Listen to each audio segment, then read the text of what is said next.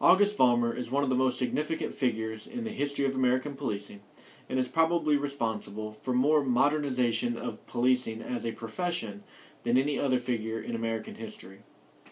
After serving as town marshal in Berkeley, California, Vollmer became the first chief of police when the city created the position in 1909. Vollmer is credited with several policing firsts, such as the creation of the first motorized police force and the first use of the polygraph in police work. But perhaps his most notable achievement is the development of the first academic program for law enforcement.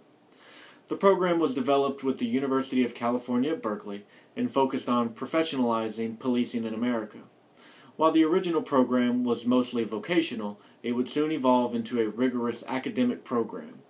Within a few years, Vollmer's revolutionary idea had been adopted, and other major universities began offering bachelor's programs in police science.